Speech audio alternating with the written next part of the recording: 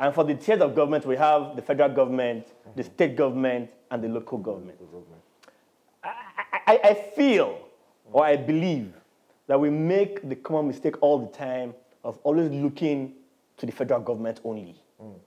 We have state government, we have House of Assembly members, we have National Assembly members, we have local government chairmen, we have councillors, you know, and all these guys play very potent role in governance.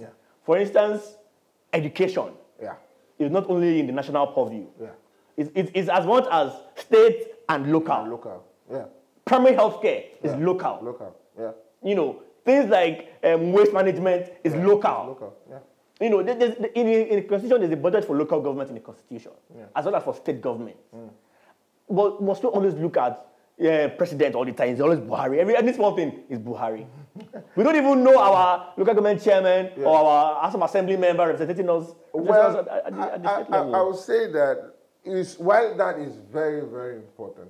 In fact, I like that you raise it up again, because I think we need to do contents as well to enlighten people in that area, because you find that people just leave those ones and then anybody just becomes the leader there and will do anything they like, because you people don't have their time. So if we take it very valid, if we take it from local, we go to state, we take it to federal, but we also have to put into cognizance the fact that at the very federal level, there's a high sense of responsibility.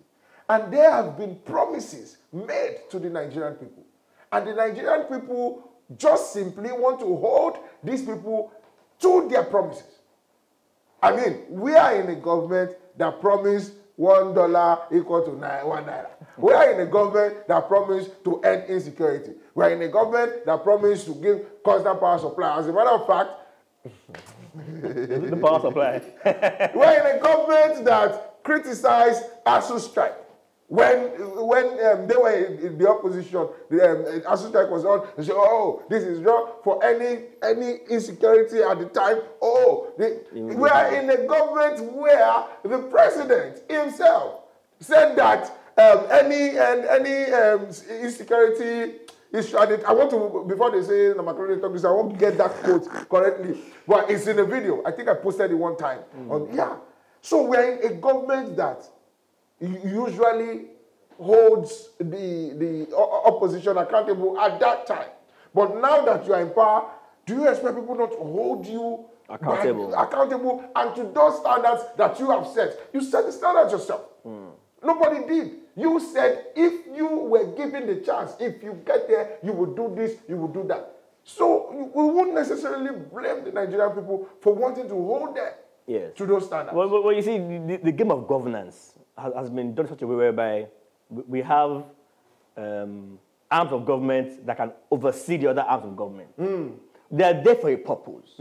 For instance, the assembly is there to not just to pass laws, but to also checkmate the executive. That's what they taught us in government. Check and balance. Exactly. But now, is it in practice? Because you find pressing issues that you believe the House should have stepped in on certain matters. But it seems as if the legislature and the executive are in a bromance. Exactly, because it's the same problem of we don't follow suit. We don't really access this guy. And that is why party politics can be dangerous at times too. Because you find that most of the party members, they're all shifting sides. APC and PDP, they are intertwined. They are in the party in charge, the party in power. Most of the members, they are there. So you find them that, oh, we are not going to oppose this or we don't want to oppose that. When naturally, your best interest, your interest should be that of the Nigerian people. Not party, not what the party wants. It shouldn't be party politics that overrides what is of benefit, what will be of benefit to the Nigerian people. You should consider what the people want, what will be good for the people, and say, look, Mr. President, this is what should be done. Yes. Yes, I mean, very, very, very, very correct and very, very apt. However, so this program, PVC Loud, was brought up, you know, we saw that there was a gap. We saw that there are some other sister stations that talk about politics and governance, but the youth don't watch those stations. They want to hear Gbedu and hear, you know. So we want to find a way to capture them. That's why we brought this show about. Amazing. However, there's been talks and discussions. Oh, Twitter does not vote. The youth will not come out. They will only collect PVC for ID card. Some of them will jackpot before election. Yeah. You know, what's your opinion? I want you to tell the people on this point. Because it is very crucial for us. The next election is probably, in my opinion, the most important election in this country. I find the constant propaganda of those on social media not participating in elections as tiring, and I find it as dishonest. Yeah, because it's ridiculous. Because you come up for every time you are coming and say, oh, those online don't vote. As if we are not there when some will even take videos and some will take pictures and upload. It's a myth. It's something that these people have just come together to make it feel as if, oh, those on social media do not have a say. Especially when they see that the discussion is not going in their favor. Right now, on social media, there's a new level of discussion. What is happening in these 23 elections and the build-up to the 2023 election is that a lot of Nigerian youths are now interested. Perhaps even more interested than others were. Yeah. The energy from 2015 and the way a lot of people were excited, oh, and there was say Baba, say Baba, say Baba. This time around, there is a wave. And most of it is from the Nigerian youths that are tired. I told you, I have my PVC, and this is the first time that I will register and collect PVC. I have never voted before, but I am voting this time. And a lot of Nigerian youths are doing same, have done same, they've registered, and they will vote. Because this time, there has been a catalyst, which I said, NSAS. It's that momentum, it's that motivation, that push that the people needed. Especially the Nigerian youth, and they said to themselves, look, we have said to ourselves, what happened to us? They did us strong thing. They did. So it's high time to use our vote. Okay, protest, so they will say with the cost walabi, I want too much. Let us use this PVC to chase them away. So I want to strongly believe, and if you see different things have been going on online, even offline. There are people online and people offline.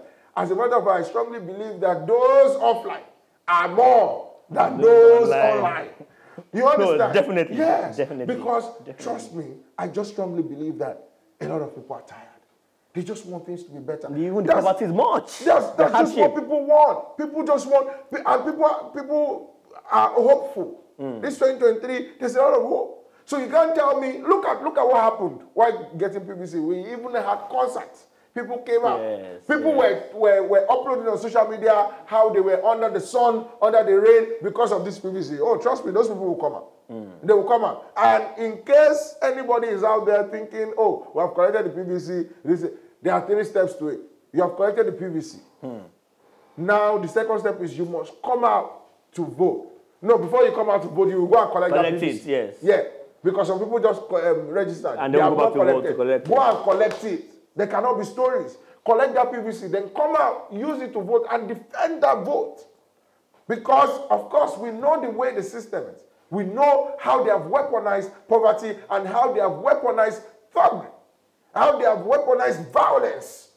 So people are violent, and they will say, oh, I challenge those people now. In fact, we've done content. Anytime I do content that I go out, I talk to the people around the street. I said, if they are sending you to go and snatch ballots, or they are sending you to go and cause havoc, ask them where their children are. I saw one of your videos actually.